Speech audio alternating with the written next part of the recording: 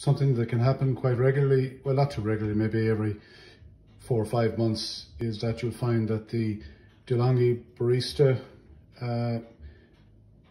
coffee is not flowing through, or even if you try to push hot water through, it's not coming into the cup. And the instruction manual will tell you to check that your I've removed the internal piece there, and you just check that the hole is clear at the bottom. Now, the hole was clear when I checked it, so I was really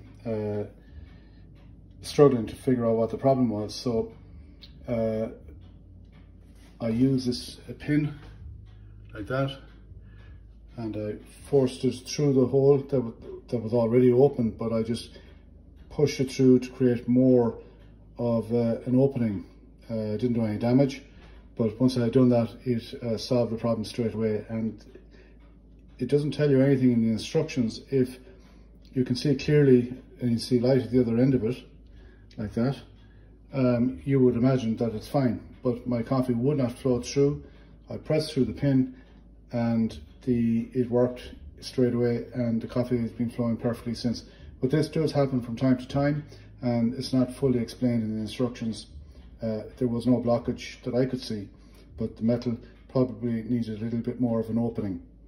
Hope that helps.